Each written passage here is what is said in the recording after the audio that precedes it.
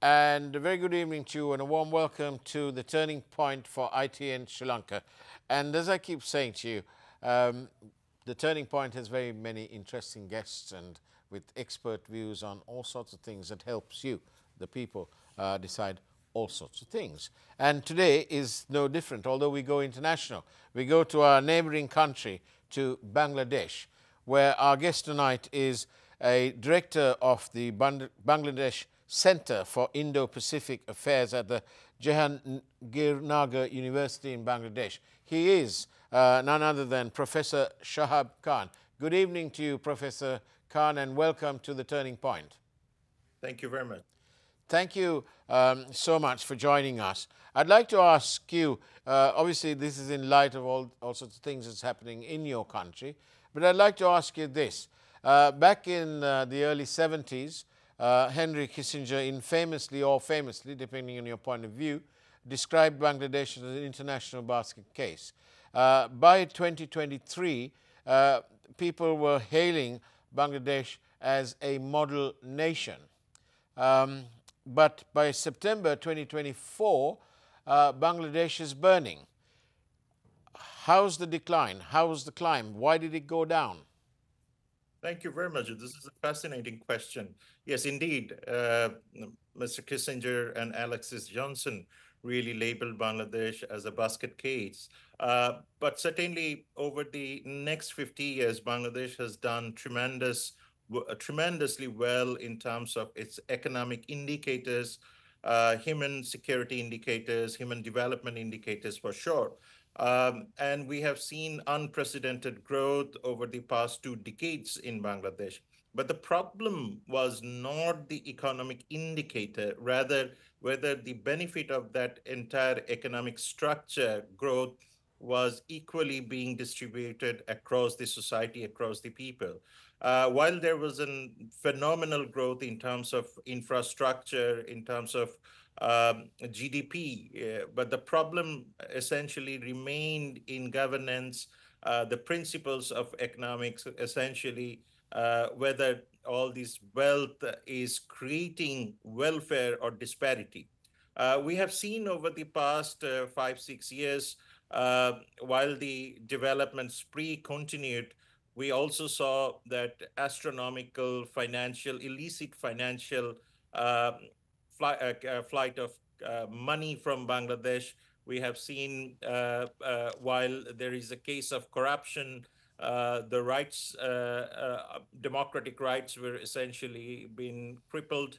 And subsequently, we have also seen that the wealth was getting accumulated by a few rather than the most. So I think that disparity, disfranchised youth in terms of politics or democracy, and then obviously required reforms in economy were not visible. That resulted in a catastrophic failure in the part of the government in delivering economic benefits, entitlements to the mass. So the result was we have seen in the month of July, August, protest broke down. The state resorted in violence. It opened live fire against its own people. So I think the whole situation, when you try to suppress movement and apolitical movement that was essentially geared towards economic benefits or economic entitlement, becomes absolutely a repressive situation. Unfortunately, tragically, more than 500 people died. They laid their lives for the cause of economy. And that resulted in the ousting of the immediate past government and installed an interim government that has come with the phenomenal promises accepted by the international community, embraced by the mass people, with a hope that this will bring what we call economic justice, social justice, and most importantly, the return to democratic institutions in the coming years. Um, Thank you, Professor Shahab. For Bangladesh, what has been the impact of the recent crisis? What has been the impact on students and young people? the I think future really of Bangladesh? I think the most important thing that we have seen, this is pretty much in line with what we have seen in Sri Lanka, that the unemployment was a massive problem. And the unemployment issue was largely been ignored because we now have a demography which is phenomenal. Gen Z is now the key factor behind the employment productivity and the progress of the society. So I think that was largely being ignored by the then government, and certainly that made the youth feel marginalized and, of course, alienated from the overall economic structure. So I think uh, the impact was quite devastating because the fear of or insecurity in terms of livelihoods of the future was very much there. And then that was coupled with inflation. Inflation remained largely unchecked, which has put a massive pressure on livelihoods and families. And then, if you don't have jobs, certainly that creates a massive anxiety, not only within the youth, but also within the families. So the accumulation of all these issues became quite vivid, as we have seen in the case of our students. Um, Essentially, this entire movement was heavily apolitical. And when you have this apolitical movement, you also get to see that people were demanding for massive reform in the economic institutions, public service institutions, social institutions, and of course, without any doubt, the political institutions. Um, So Sorry, I thank think you. Thank you, this was Professor. an I just want to accumulation of say to contributions. you, I just want to ask you, in Sri Lanka 2 years ago, what happened? We had protests too, but in Sri Lanka, the law and order was restored pretty quickly. In fact, there was no real breakdown as such, and the return of fully implementing the rule of law took place pretty swiftly. It appears that that broke down in Bangladesh. How does one recover from a situation like that in Bangladesh? How would the new government in Bangladesh, how would they come out of that? I think the similarities between Sri Lanka and Bangladesh is pretty much same. I mean, similarities are within the economic structure, and then of course we got to see that youth was demanding much more of a freedom in terms of their future, job opportunity, economic entitlements, and so on, as I mentioned earlier. And Bangladesh is pretty much same. So what happened is, at least the Sri Lankans have returned to normal lives because the post crisis Sri Lanka, I mean, economic crisis Sri Lanka, or the uprise, the economic reform was phenomenal. And we are now seeing that Sri Lankan model of economic growth has essentially helped in reducing tensions between the government and the individuals, or the society and the state. Now, when we have the similar situation, but we have an interim government which has undertaken a massive reform initiatives, what we have seen in the case of Sri Lanka too. And Bangladesh's massive reform initiatives are linked with economic institutions largely, and then law and order situation. Judiciary is another important factor. While these reforms are quite painful, definitely, I mean, for any country, reform is always painful.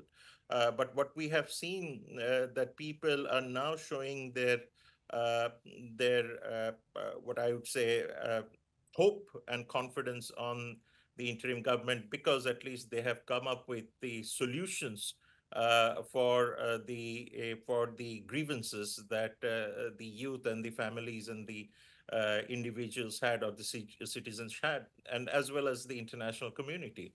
And I think what we have learned from the Sri Lankan case, as we have seen in the recent past, as the reform continues. They have really focused on services, particularly to address the skills gaps. And then these skills gaps are essentially geared towards economic transformation, which is phenomenal in the case of Sri Lanka right now. So something similar, the current government in Bangladesh is undertaking, that we really need to create institutions that will build skills of the youth, who are the driving factor behind the political future of a country, or Bangladesh or Sri Lanka in that case. And that is essential for empowering the people too. So what we are now seeing in the case of Bangladesh, to create a normal life or return to normalcy, the government has taken massive reform which resonates the demands of the public, which we get to see in the case of Sri Lanka too. Now, Professor Shahab, thank you again, but um, how does one, if we compare what happened in Sri Lanka, Sri Lanka had a team of experienced politicians who took over and did what they had to do. In this sort of period of time, I don't want to delve too much into politics over here because we have election around the corner. But how does one, without much governance experience, certainly a lot of experience in other matters, in microfinance and so on, but how does somebody without governance experience rule or come back to manage an economy and the rule of law and so on and so forth with a largely inexperienced team?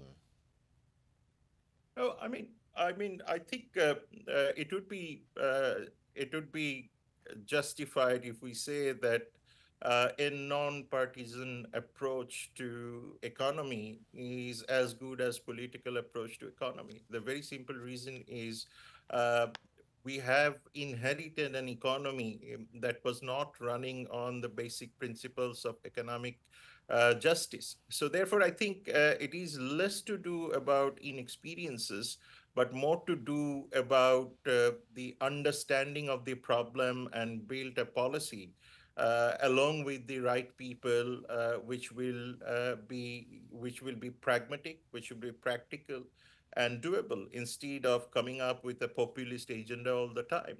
We have seen that the rise of populist economic issues are not essentially a good thing to keep the state stable, and we have seen that in many parts of the world. So I think what I would draw from the Dr. Yunus's cabinet or interim cabinet is the pool of people who understands and diagnose the problem and deliver the reform. So that's exactly what is happening. That has exactly what has happened in Sri Lanka. That's why we have seen that the Sri Lankan economy is getting back to normalcy at a very, very astronomically fast speed. Uh, Um, so uh, Sorry, Professor Shahab Khan. It's now time to take a break and listen to these other messages. The turning point for ITN Sri Lanka will return after a moment with Professor Shahab Khan from Bangladesh.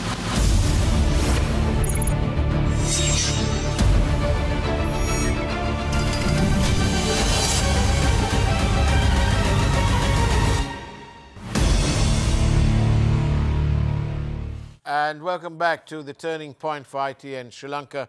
I'm in conversation this evening with Professor Shahab Khan from Bangladesh. Fulbright scholar, Chevening scholar, and many accolades for you, Professor Shahab Khan.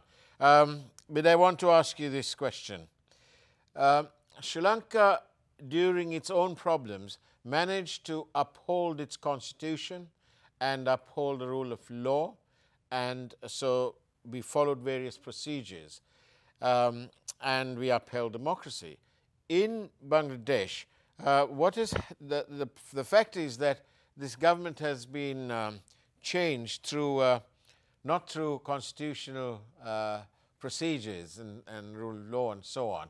So what chances for a return to the um, proper democracy, if you like, especially I when think unconstitutional things have happened? I think a very important question because we inherited a political culture or political leading to political institutions in which winner takes all approach. So, which was very devastating, and we have seen over the past 15 years, virtually the country became a victim of no politics or malpolitics. As a result, there was structured way to alienate the major political parties from the mainstream political systems. We had a very flawed elections over the past three elections in Bangladesh. Now, that has caused a massive unrest, not only linking the economy, but by saying that the country has de facto become one-party government. And when you have a one party government and one party parliament, there is a lack of a check and balance, accountability, and transparency. And I think that made the whole corruption, kleptocracy quite embedded in the country. Now, people, when they became highly critical of economic entitlements or the distribution of economic justice, they also figured out that political institutions are no longer functional. So essentially, when you have a very concentrated political power, people don't want to see the repetition of that political concentration in Bangladesh. As a result, the mass movement, which was apolitical, eventually got the political sense by saying, yes, we do understand that economic justice is not there, but the current regime, if it continues, then there is no chance for uh, electoral system to return through which we can raise our voice. So the mass protest and the movement boiled down to one demand that the government has to go. So the government was ousted on August 5th, and then by the declaration of the president, and with the help of the armed forces, the new interim government came into existence. And I think the new government has come with a public mandate similar to that would have happened in the case of parliament if it was functional, which should have been inclusive and participatory, free and fair. So I think the mandate that the people gave to interim government by ousting the previous government becomes a moral ground for the current government to function. And there's no constitutional loopholes as yet in validating the acts of the interim government. But most certainly, interim government's end result would be, I mean, its end delivery should be to return to parliamentary democracy. And I think once the economic reforms are done, once the uh, essential reforms in terms of human resources, in terms of electoral institutions are well accepted by all the political parties and the public in general, they will be declaring a pathway or roadmap for new elections through which we expect to elect a new government. So far, the situation over here is that the current regime has the public mandate, which we believe is similar to democratic mandate, since we didn't have any good elections over the past years. And in future, the mandate of the government will be, the interim government will be, to allow create an enabling environment for the electoral political parties to come into power. Given the given the intensity of the battle, if you like, that went on in Bangladesh, uh, and the horrendous murders and so on, the burning of businesses as well, how does Bangladesh intend, or what will Bangladesh do to retain or regain its international credibility? I think the first thing that the Dr. Yunis government has done is the reform age has formulated a reform agenda, which actually reflects multiple views. The democracy, strengthening democratic institutions, which I think the West was very much interested in. There is a financial accountability mechanisms which the interim government wants to do in collaboration with the international community. It has reformed the investment agencies and authorities substantially, which are now being headed by excellent pool of human resources who have international credibility, outreach, and so on. And then obviously the government has undertaken a massive restructuring of economic policies, including the financial regimes. The banking sector is going through a massive reform too.